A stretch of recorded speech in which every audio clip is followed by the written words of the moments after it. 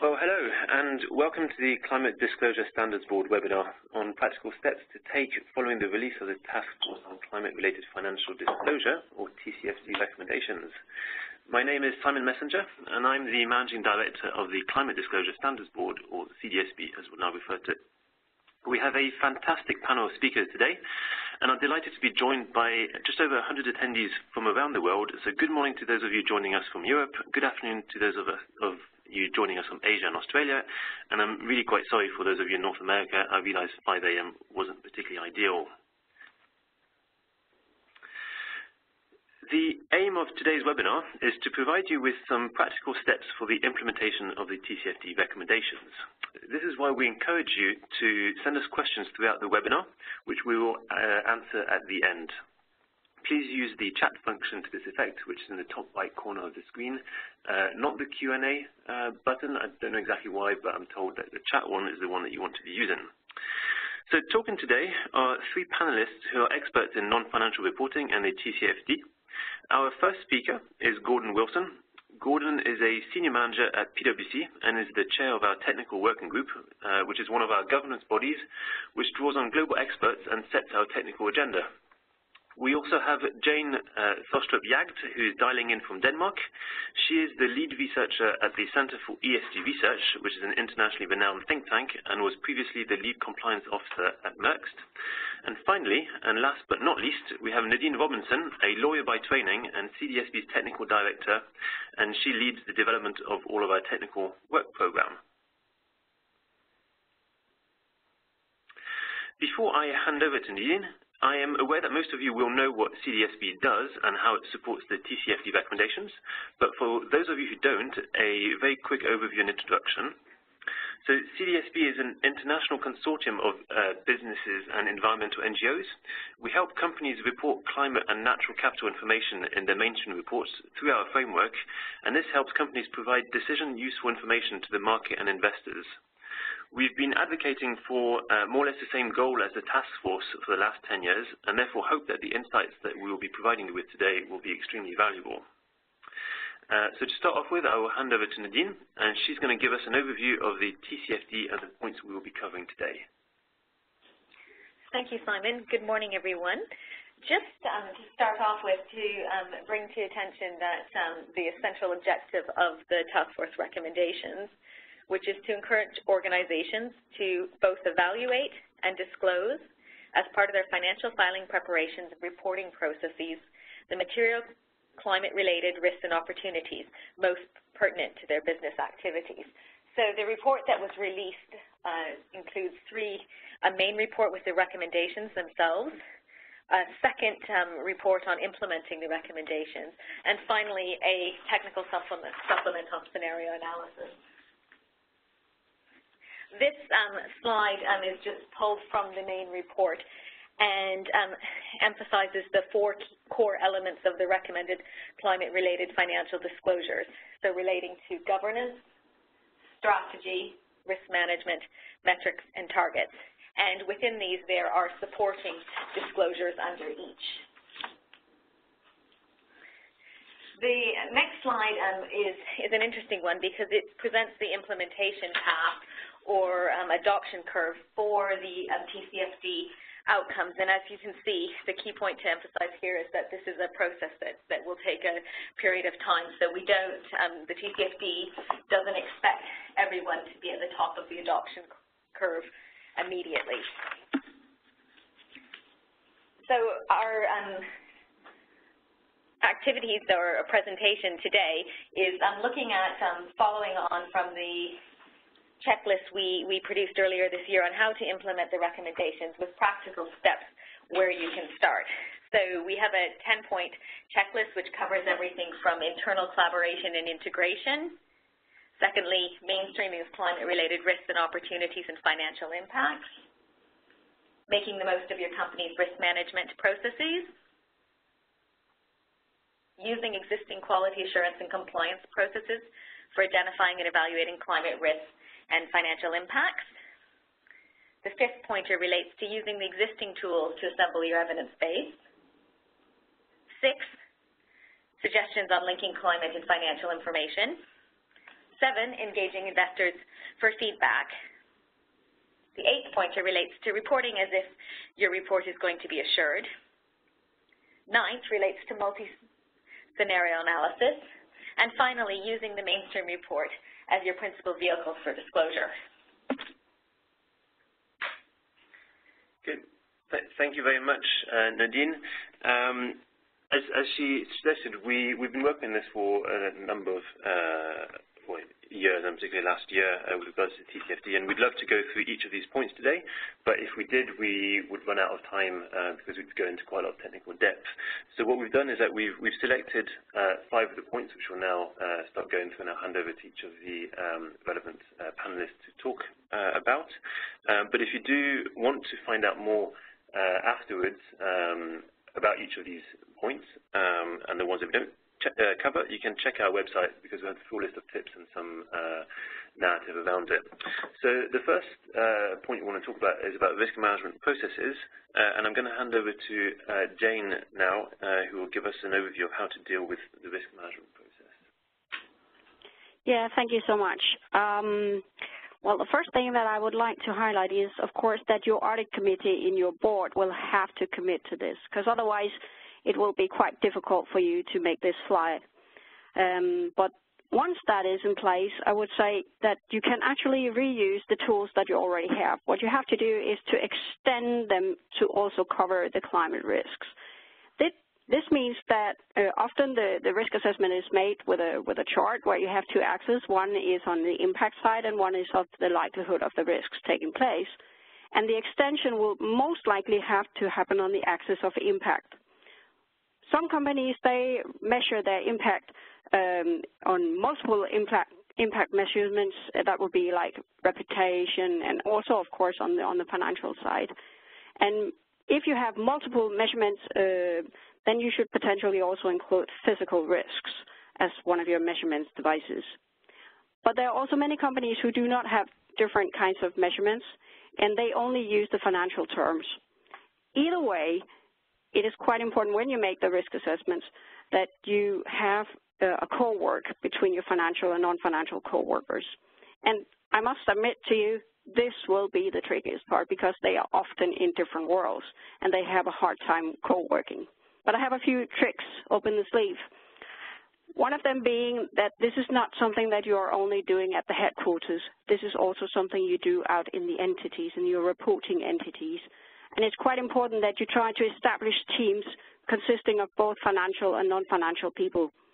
They have different abilities, and it's important that you praise these different abilities because when you co-work, then you actually get better. And if you look at the financial employees, they're really, really good with recurring structure and evidences, and they know the discipline. And this is good for your data quality, and it's good for your enterprise risk management process. But on the other side, your non-financial employees are often very inventive. They are good at knowing the processes, and therefore they may also be able to reduce your net risks because they know how to actually mitigate some of the risks that you may find out that you have. And then a final good trick is actually to share the best practices across the company. Often, reporting entities do not want advisors from the headquarters, but they really, really like to get advices from other co-workers in other reporting entities.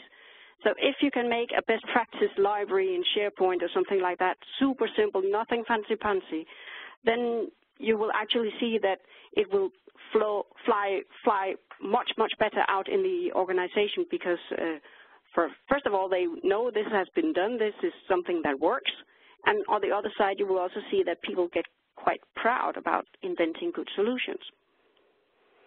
That was it. Brilliant. Thank you very much, Jane. And the part around establishing, teams of financial and non-financial people is, I think, critical and really interesting, and something that I think all of us and all organisations can take going forward. Gordon, so building on that, could you follow up on the points around building on one's evidence base and what you think are the best steps to take in the media? Sure. Thanks, Simon. So I think whenever you have something new that comes out, there is always the chance of skepticism and a drive for do we really have to do this?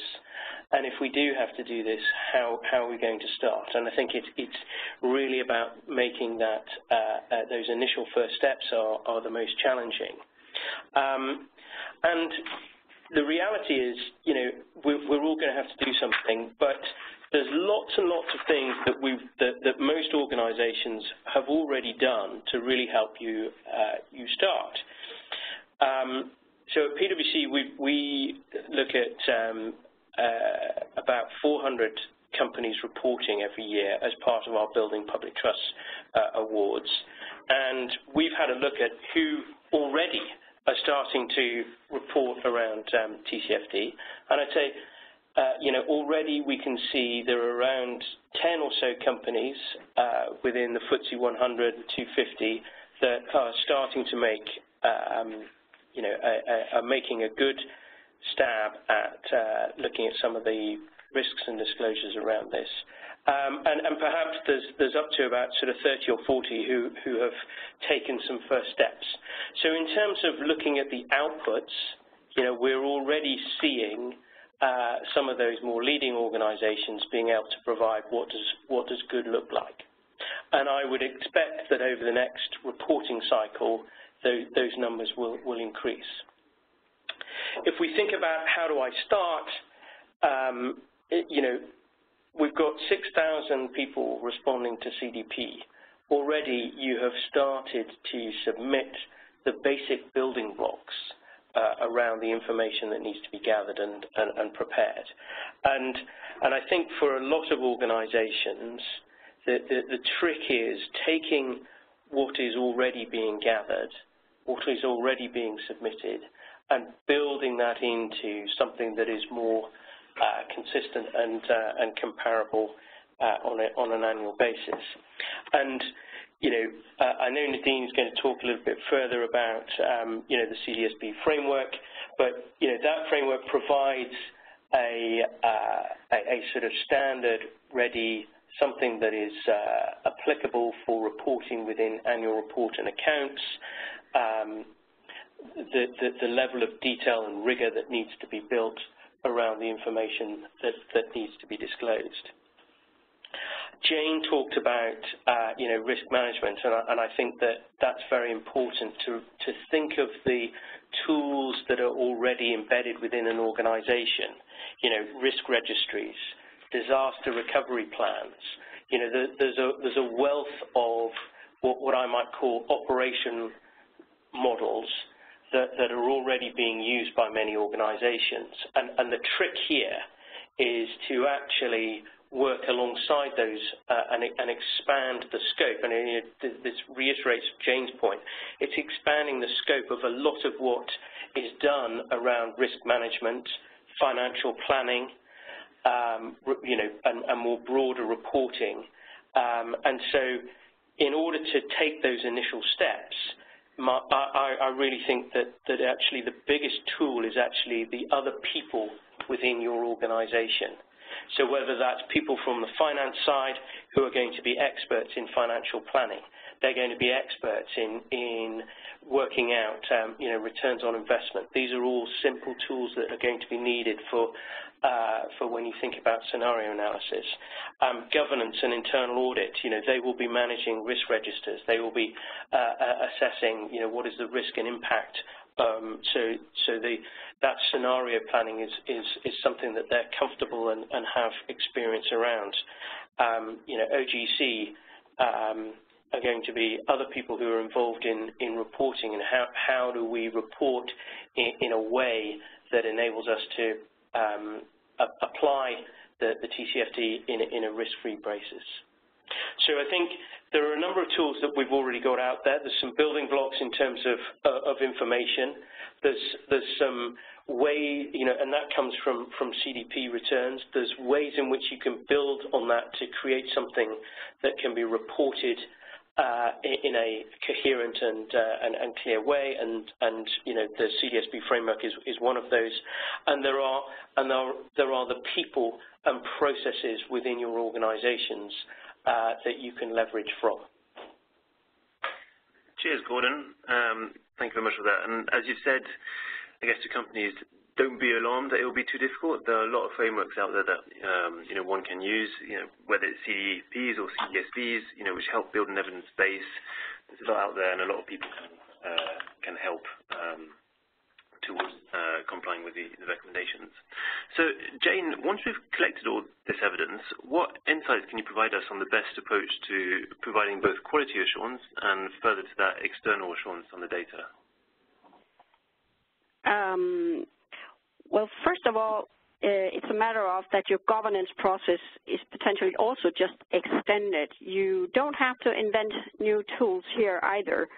So what is important is that your already existing controls, for instance, for your impairment testing, is extended to also cover the climate risks and the impact it will have on your financial, on your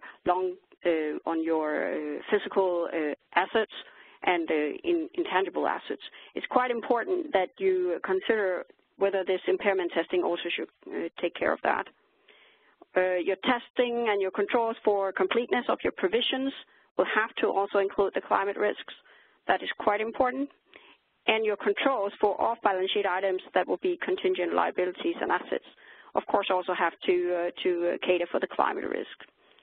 What is potentially less useful or used today, you could say, is actually that you also need to be sure that the CO2 that you are reporting now in the financial report will have to have the same controls as you have for your ordinary financial elements. And that means that you have to be sure that the CO2 combustions are complete and valid. And it's actually not very complicated to do it. You just have to consider that you should look at the combustions. So it's quite important that you're out in your reporting entities, make sure that you have controls that make sure that your combustions are right. And then at the headquarters, then you do the calculations into CO2. That is how you do it in a good way, because if you do it on the combustions, then you can actually compare it with the production and with other financial elements, and then you have a context for your data. And that's the only way whereby you can ensure that it's actually complete and valid. Another thing is that the new kid on the block, that will be the scenarios. You can actually also make sure that that data is made with rigor, and you can actually use the same logic as you have, for instance, for your provisions and your off-balance sheet items, which are neither having strong documentation like you would have for CO2, but it is another kind of documentation which you should also do for your scenario details. Once you have that in place, your governance process will go on as it is today, where you look at what can go wrong and how do you know you have your evidences in place so that you are sure your data is of good quality. And of course, these new controls should be included in your control catalogs, and of course you should establish SOPs for it. And it's quite important that you also monitor that all the controls are performed. When you have all this, it's actually also easier for you to report back to the audit committee so that they know what kind of data they have, what is the quality of it, how can they actually make decisions based on this data. So for the governance process, it's more of the same, but it's potentially in a new area. That was it. Okay, and did you want to touch on the external assurance? That's it, or Gordon, do you want to start off on that, please? Sure. So I think in terms of how information ends up in a annual report and accounts, and often a lot of this non-financial information may previously have been reported within sustainability reports or corporate responsibility reports, and then there may have been a few additional disclosures that fall into annual report and accounts.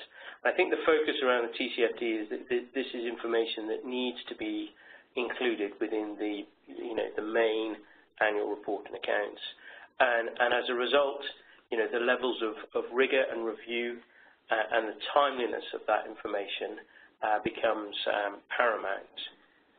So whether you seek to have assurance or not, and that's a separate debate. The way in which you prepare that information and report that information, needs to very much follow the key principles around how you would do so were it to be financial information. And in terms of, from my experience, I think this falls into three areas. The first is actually just getting the basics right, and I'll come on to that in a minute. There's then, part two is that there are two key aspects around having information that is what I might call assurance ready or audit ready. And thirdly, when we look at the output and the outcome and the reporting, there are the 4 C's that we shall follow on. So those are my sort of 3 things, and I'll build on those each. So first of all, getting the basics right. Far too often I see scenarios where we've got one individual who is gathering all of this information. This information is coming through in spreadsheets and emails, and they are gathering it all, putting it all into some form of report, and then it's being signed off by someone who hasn't really spent the time to review it.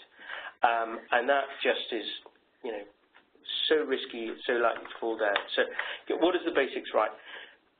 Simple things around who is the preparer of this information, who is the reviewer of this information, who is going to finally approve the information and the report that it's going to drive. So thinking about who those 3 individuals are, documenting who they are, and then building that into the program around how the information is gathered, analyzed, and reported.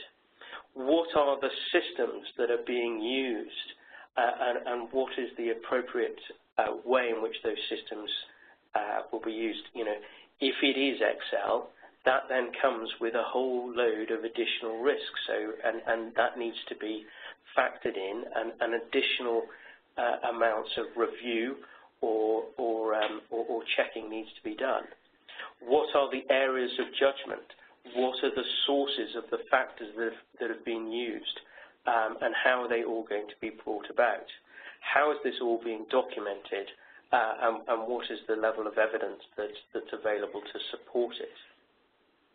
Those are all, very simple, basic things for financial reporting, and they need to be applied in the same context around some of this information here. I think also a very important step is around the interaction with governance, and whether that is the audit committee or whether it's the audit committee chair, etc. How well have they been involved in the strategy and planning of this information? Have they been kept informed during the evidence gathering process, and made aware of any problems or challenges or limitations that's been involved? Because come the point at which reporting needs to be approved and made public, they need to feel comfortable that they've been made aware of all of these challenges and these issues, and there aren't any last-minute points which they will then get uncomfortable. And all too often in non-financial information, I see, certainly in my experience, is that governance committees are getting information that isn't quite ready to be made public. It's too late, and their ability to adequately challenge it is diminished.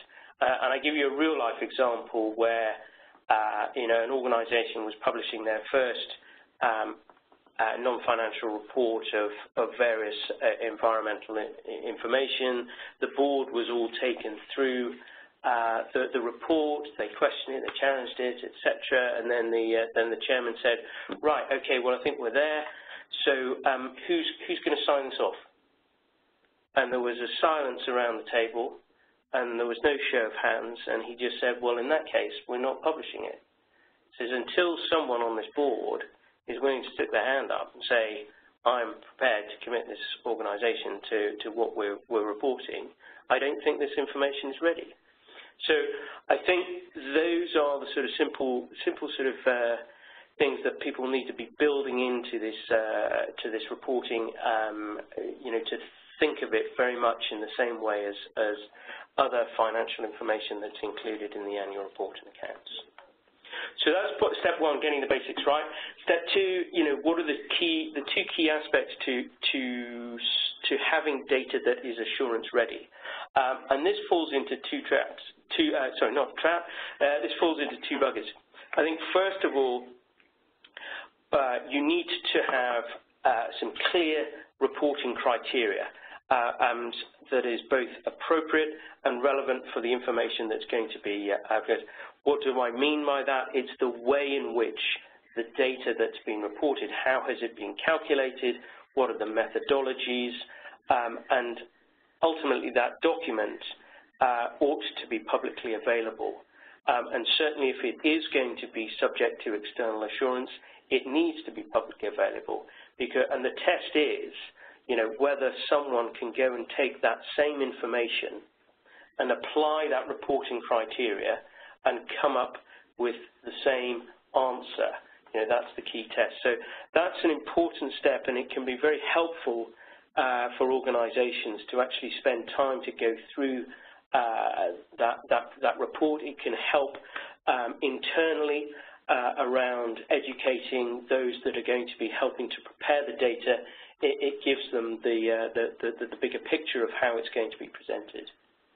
The second key aspect to assurance is actually around the audit trail and how well the evidence of information is retained and such that, again, someone can go back into the trail and be able to find and reperform that evidence. So that is often something that you know, we find as an assurance provider, that the audit trail just isn't there. It isn't in a robust fashion, and you know, there can be simple steps that need to be made to ensure it goes forward. So some simple things, hopefully, around how do you get to the point at which you've got information that is ready to be reported. And the final aspect I wanted to talk about is how it gets reported within the annual report and accounts. And this is where my point 3 is. It's actually not 3, it's the 4 C's. And the 4 C's are clarity, completeness, consistency, and comparability. So clarity is really about making sure that the information is clear and concise. So that's another 2 C's, might be subset C's. It's in an understandable way, and to those that are reading, be that investors, be that management, they can understand what the key messages are. Completeness is very much around whether the information is fair and balanced. Have you captured all the relevant reporting units? If there are any limitations in terms of the information that's been gathered, has that been fairly explained and the context put in? You know, it needs to be a warts and all. It can't be selective good news stories. It needs to be that fair and balanced. Consistency is a real challenge actually for year 1, but it is about really making sure that you've done that rigorous planning step that says, I will be able to report in this fashion year on year. I will use similar or the same assumptions, and the areas of judgment that I will apply will be consistent year on year, such that I start to build a picture and a history of consistent reporting. Now, obviously, where you do make changes, you can document them, and again, that comes back to that clarity piece that you're being clear and unambiguous about the changes that you made.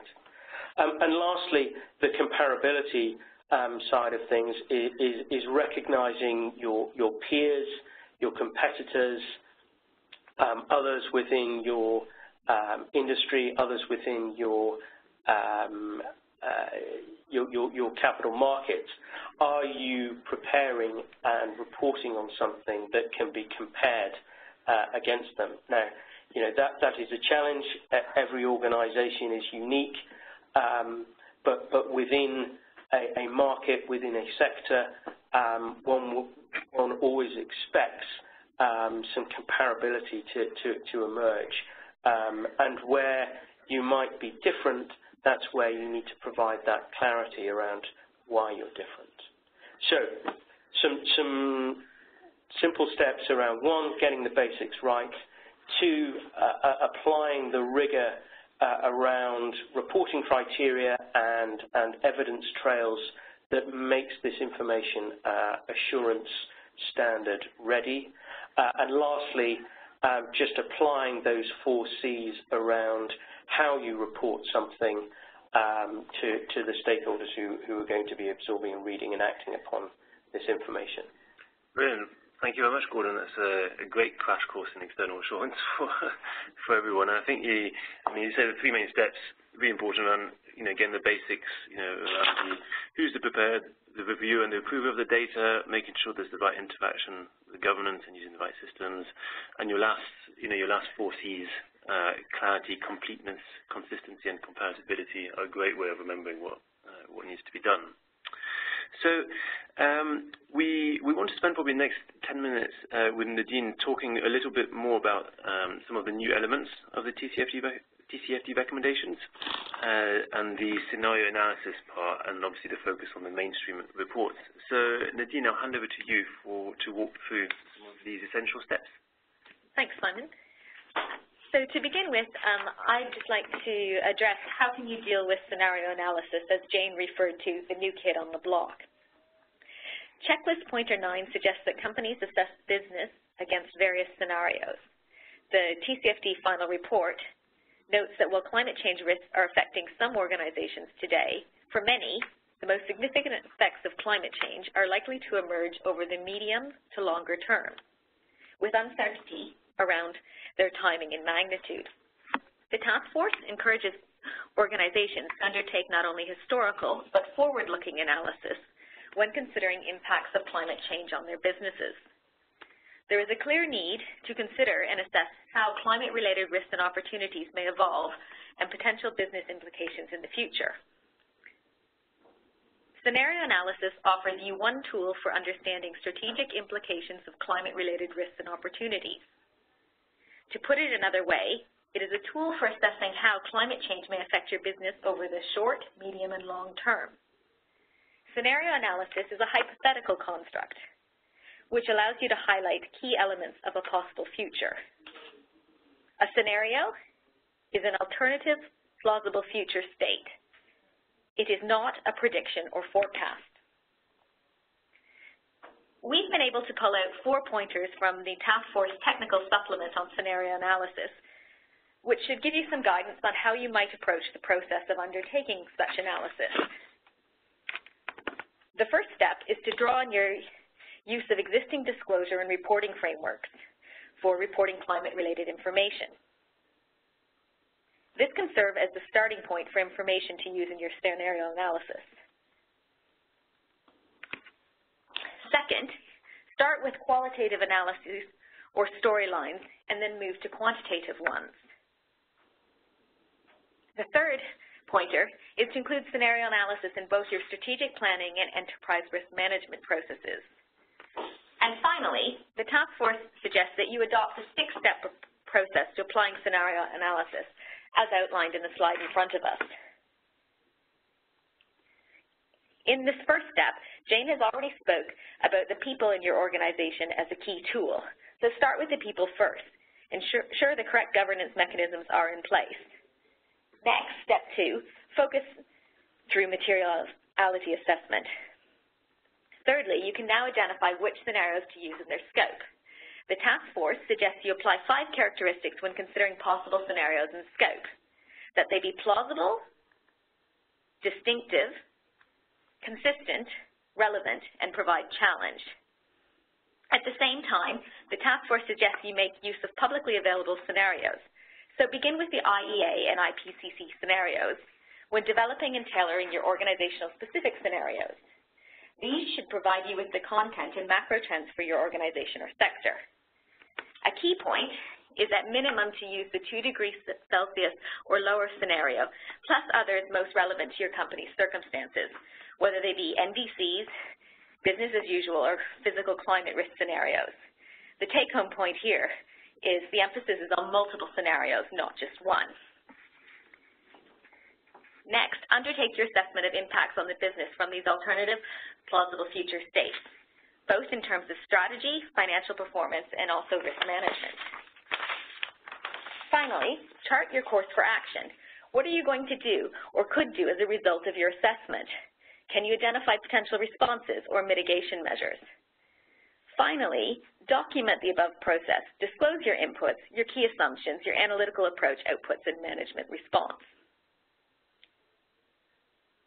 So we have offered some initial thoughts on how you might approach scenario analysis, but what will you actually disclose in your report as a result? What will be the extent of your disclosures? The task force has identified some non-financial companies whose practices may be worth a further look. These include BHP Billiton, Statoil, ConocoPhillips, and Glencore. We note today that a significant minority of the registrants to our webinar are from non-financial companies.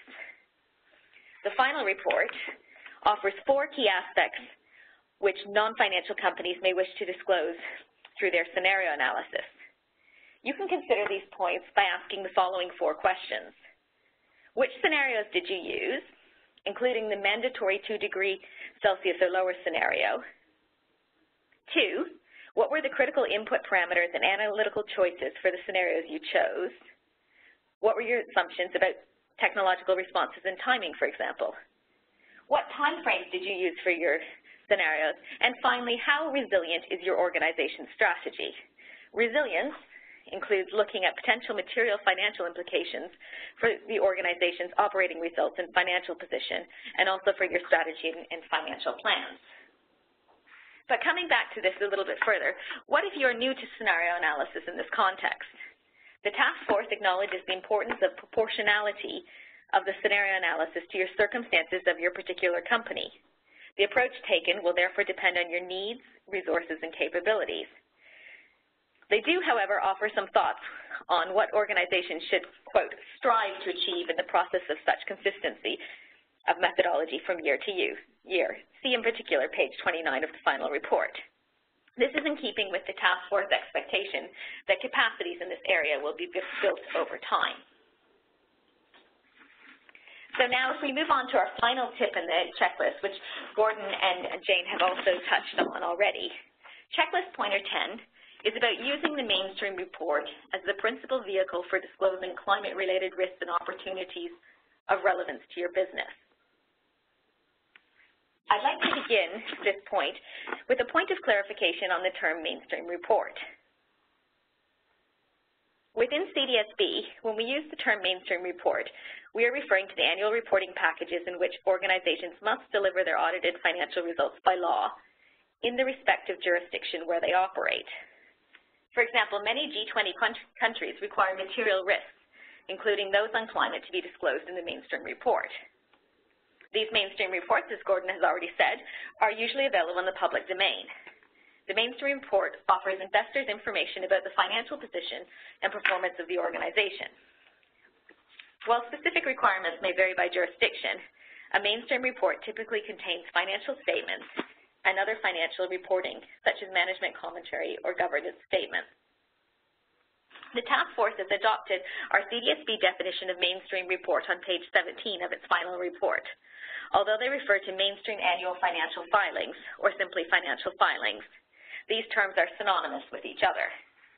The key point to take away here is that both CDSB and the task force advocate for reporting of climate-related risk and opportunities to be done largely through the vehicle of the mainstream report.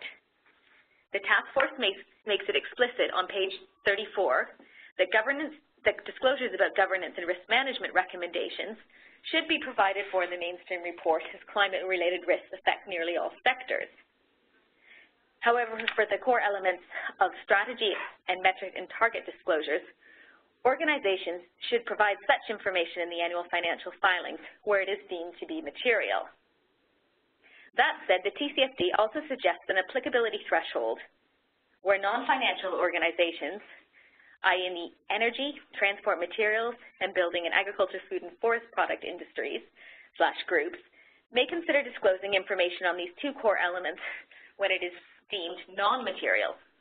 The threshold is $1 billion equivalent in annual revenue and is relevant for a captured 9/10 of Scope 1 and 2 greenhouse gas emissions in these industries. The task force felt that these organizations are more likely than others to be affected financially over time due to their significant greenhouse gas emissions, water, and energy dependencies, and therefore investors would want to monitor the evolution of their strategies. While this is the last point in our checklist, and we have spent time already touching on many aspects of reporting processes, this is perhaps one of the most fundamental steps for a company to take to make progress on achieving the outcomes sought by the TCFD. To recap, as I mentioned earlier, the main objective of the TC recommendations is to encourage organizations to evaluate and disclose, as part of financial filing preparations and the reporting processes, the material climate-related risks and opportunities most pertinent to their business activities. So you might then ask, why the push for disclosure in the mainstream report? The task force argues that disclosure in the mainstream report should do two things. First, it should encourage shareholder engagement, and secondly, it should foster wider use of such climate-related financial disclosures. The task force notes that in doing so, this should better inform that investors and other shareholders' understanding of climate-related risks and opportunities. This will also affect the quality and decision usefulness of climate-related financial information by ensuring that appropriate appropriate controls govern both the generation and disclosure of such information. In fact, they go so far as to say that the processes governing production and disclosure of information would be similar to those in use for existing public financial disclosures, including review by the company CFO and audit committee. We also see that the TCFD and CDSB's shared emphasis on reporting climate-related financial information in the mainstream report will help to better link climate and financial information and to move us closer towards equating financial capital with natural capital. So how do you put this into practice?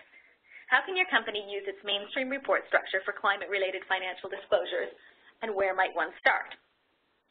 CDSB has two frameworks on climate change and natural capital to help you evaluate and assess your information on climate-related risks and opportunities and make related disclosures in your mainstream report. The first is our original climate change reporting framework from 2011. The second, our 2015 framework on reporting of environmental information and natural capital. Both use the vehicle of the mainstream report.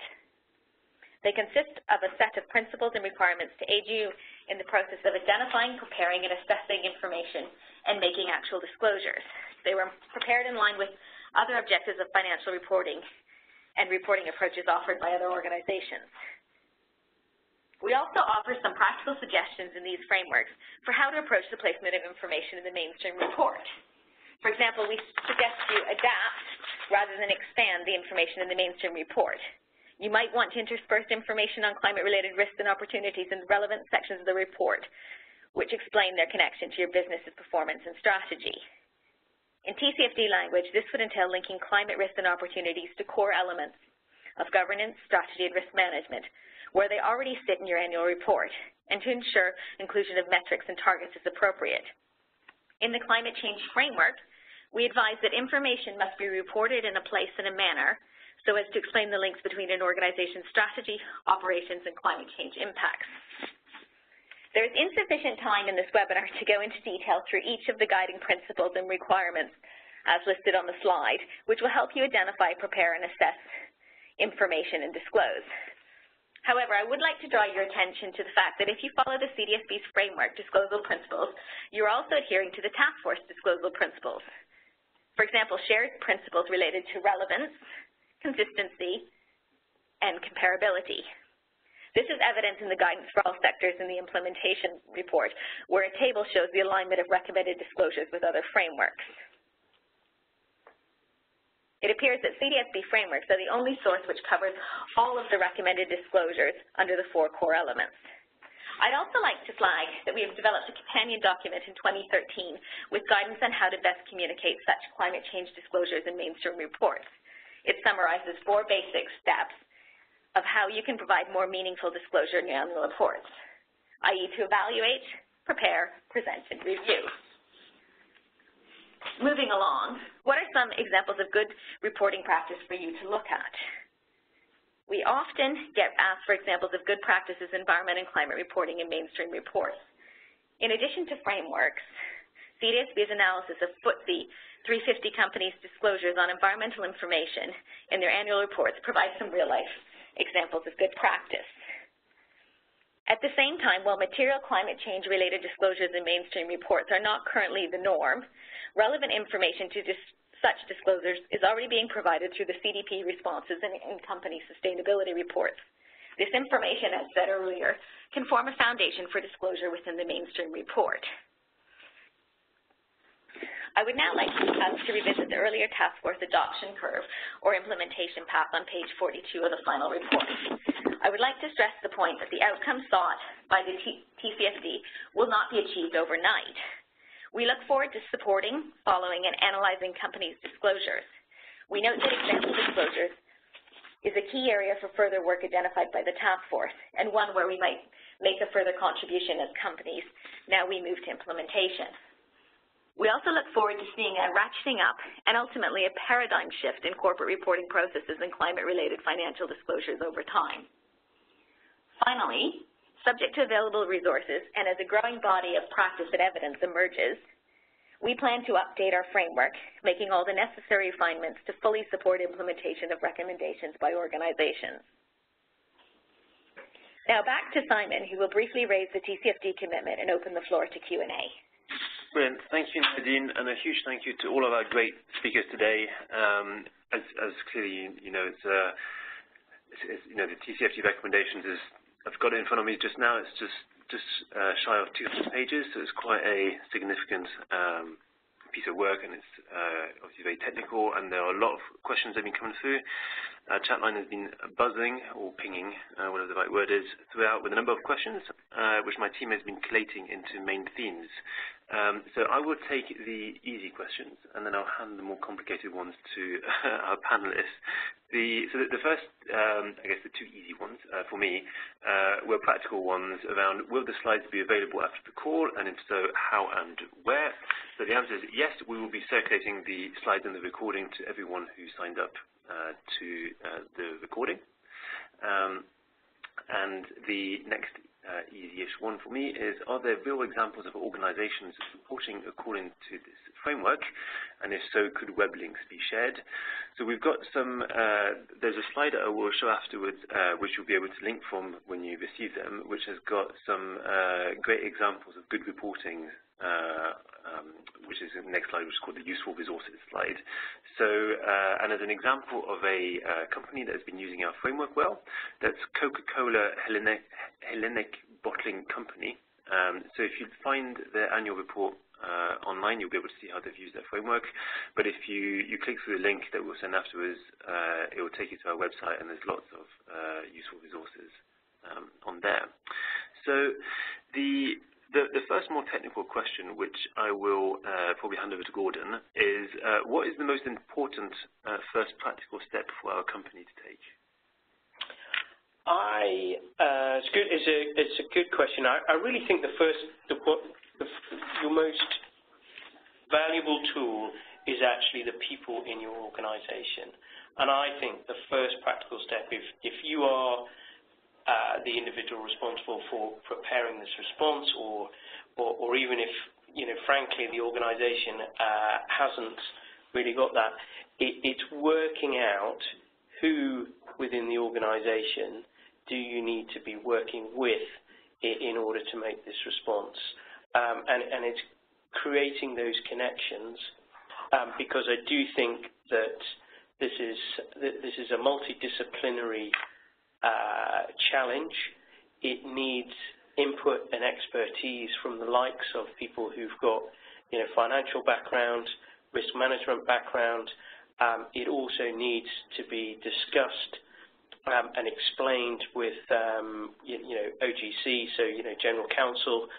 This is going to be information that will have future implications. So there's a whole sort of element around reporting, and also finding those, whether it's a sponsor within the audit committee or whether it's actually making a presentation to the audit committee to get their buy-in and their understanding. So I think that first step is really a people step, and once you've got there, you can create a more detailed plan with that buy-in.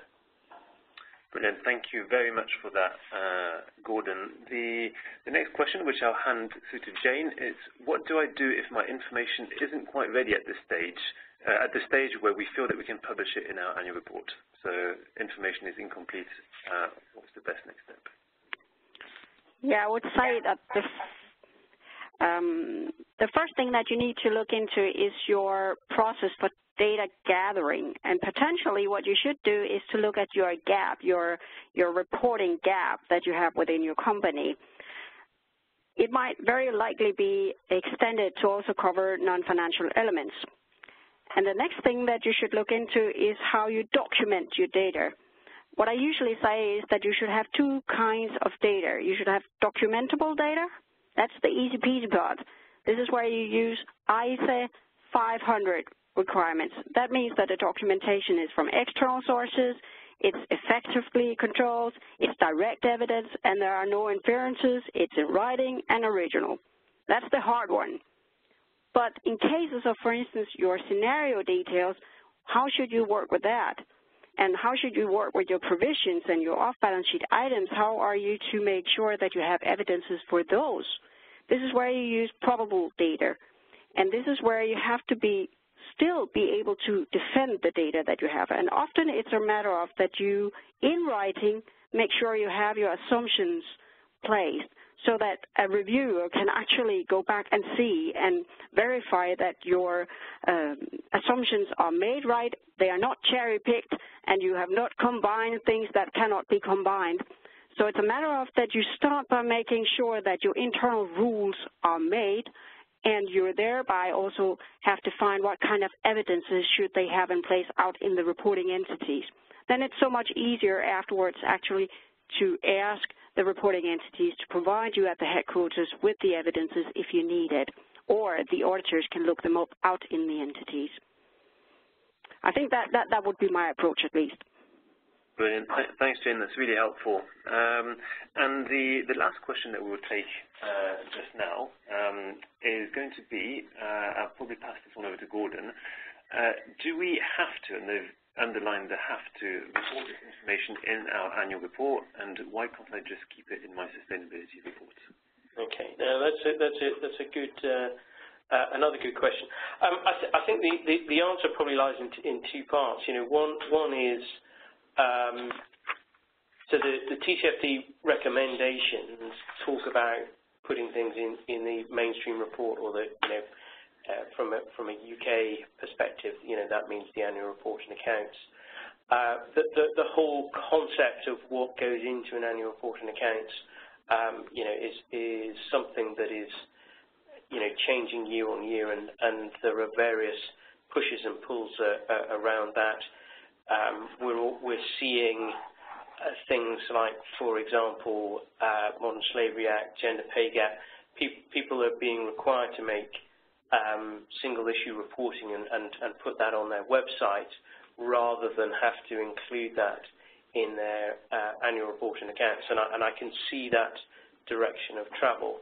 And it might be, the case that actually your annual report and accounts includes a discrete summary, a snapshot, as it were,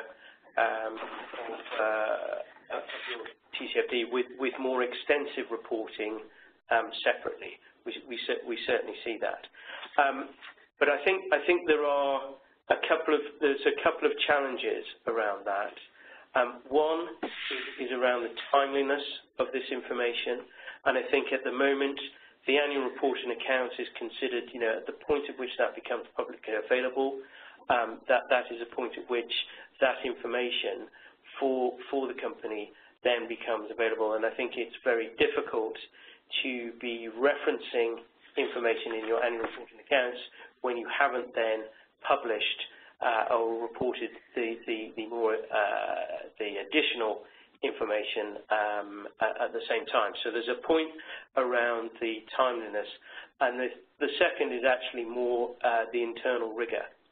If something is in the annual report and accounts, it will have been prepared and reviewed by numerous individuals, a lot of them very senior within that organisation.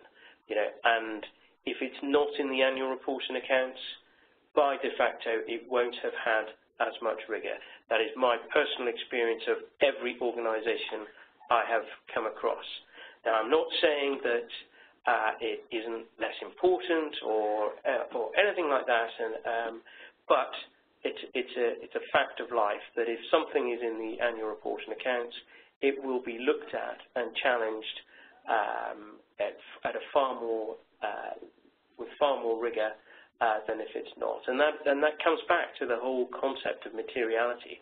If something is material, it needs to be included and addressed in the annual report and accounts.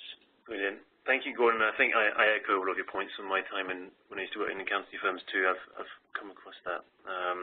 So I'd love to talk about this subject for many more hours, but I'm conscious of time and we've only got about a minute or two left. So I just wanted to make two final points before we left. The first one, which I referred to about 5 minutes ago, is if you'd like to check some useful resources for implementation, there are a number of valuable links on this page, so we'll send the document as a PDF, so you'll be able to click through from it. And it covers, it's got our framework in it, it's got examples of what other organisations are doing, and it's also got more information around the top 10 tips from today, and also looking at how can companies use financial accounting standards, for example, to deliver on the TCFD recommendations. We did a presentation a couple of weeks about that. So please also obviously feel free to forward that to colleagues if it might be useful for them. And if you've got any questions on that, please do reach out to us because we'll be delighted to answer them afterwards. And the last thing which I wanted to make a reference to, which Nadine mentioned it earlier, is CDSB's new commitment, which we are launching next week. So with it, we will be showcasing companies who are committing to implement the TCFD recommendations within the next 3 years. So do keep an eye out on our website for more information. We've got a number of companies who've already stated to us that they'll be committing to doing it. So, and if ever you obviously want to sign up yourself with your companies, you are more than welcome to to do that too. So finally, as it is now 11 o'clock in the UK, thank you very much to all of our great panelists today. So to Jane, to Nadine, and to Gordon, thank you for your insights. And of course, thank you to all of you for attending. We will be shortly sending the slides and the recording around, and they will also be available on our website. So thank you very much, and goodbye.